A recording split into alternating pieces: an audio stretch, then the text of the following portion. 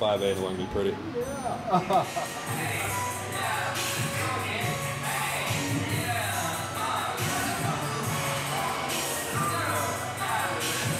So guys, just finished doing a little band work. I'm getting older now. My body doesn't function like it should. So I always start out with some type of band stretching and just getting the synovial fluid moving around in the joints. But now we're gonna move on to our first lift, which is a straight arm lat pull down. In the straight arm lat pull down, what I wanna show you is a full lengthening with a contraction. So the full lengthening of this movement is here.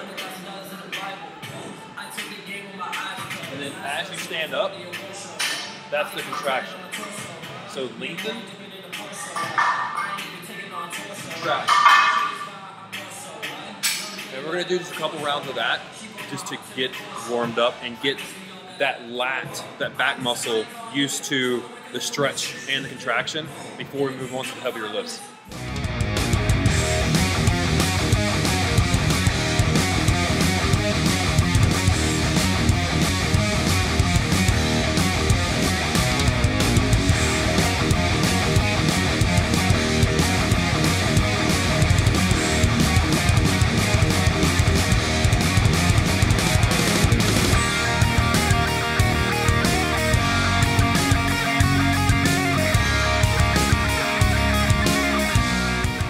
So this is what's called a Pimley row. It's probably one of my favorite exercises to adding total mass to your back. It's not a bent over row. A bent over row, you're doing it at a 45, and all you're doing is rowing right here. A Pimley row,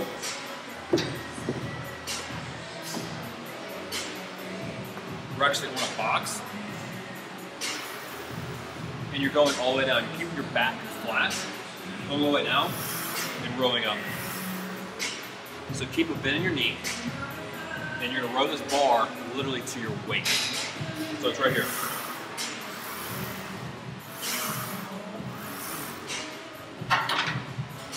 So we're gonna get in these working sets and show you how to do a Pimley row.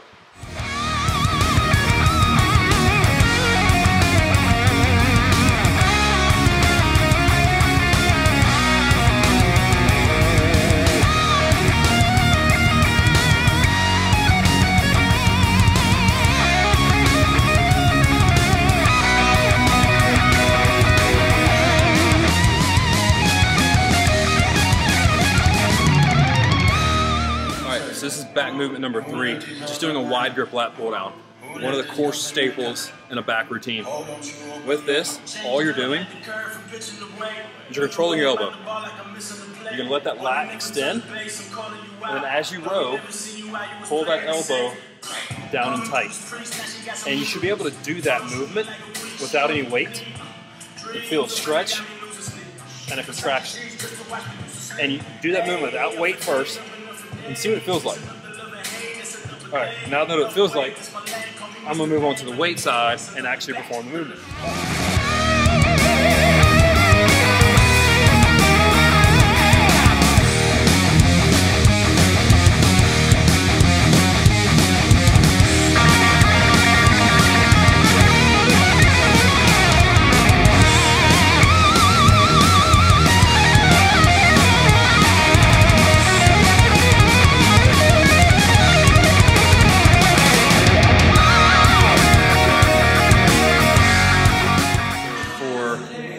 Staple in a back workout. After the Pimley row, after the wide grip lat pull down, is going to be a one-arm dumbbell row. One-arm dumbbell row is great for getting a lot of stretch because as you're here, that lat is an extreme, like elongated, and the weight is actually pulling that thing down. And the key to where most people screw up on a lat pull down is they row here. All right.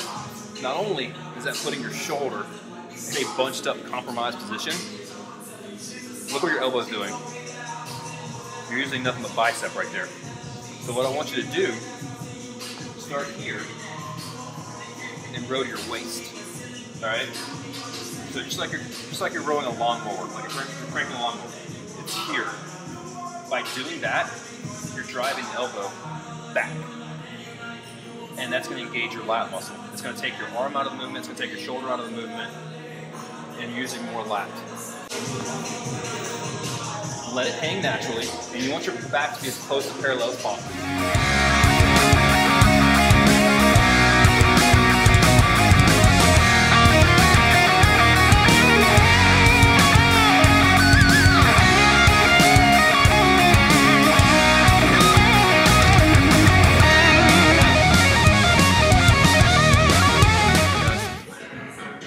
So we did a lot for the lat and the lower lat.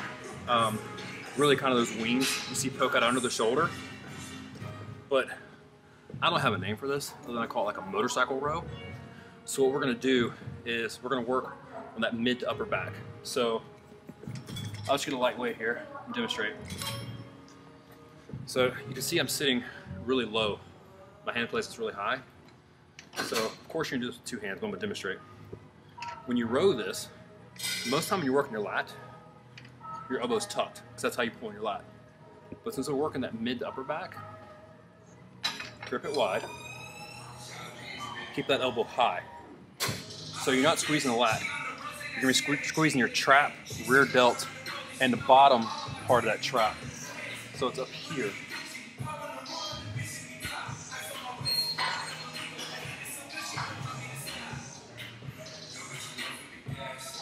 And if you do that right, you'll feel like literally the top third of your back, from your shoulder, trap, top of your lat, like you'll feel all that working if you do it right.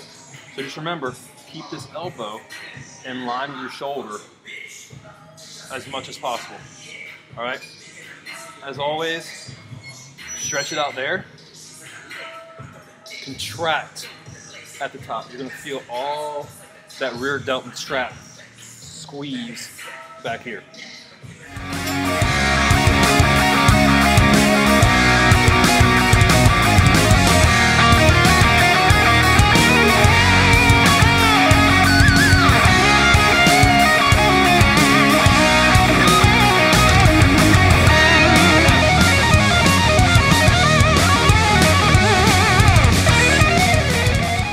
As a pull workout, we're working the entire posterior of the upper body. Last thing we're gonna do tonight is a simple rear delt fly. So we're working the back posterior part of the delt muscle. So the key here, guys, your lat muscle is a huge muscle, your trap muscle is extremely strong. The rear delt is very small, all right? So you really have to put your mind in the muscle and contract that muscle and that muscle alone. So when you're doing it, once again, keep your elbow high, all right? And squeeze through your pinky and just feel that rear delt contract. Do it with air about 4 or 5 times. Once you feel you got a good mind-muscle connection on that rear delt, then go ahead and grab the weight and contract that rear delt.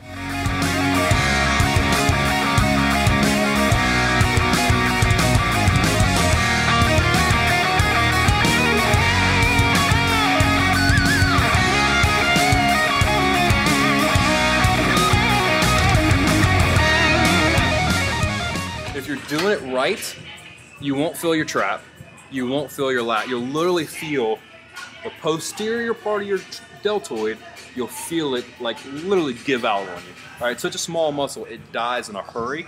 So if you're concentrating on that muscle and doing this right, it'll go in a hurry. Guys, if you've never done this before.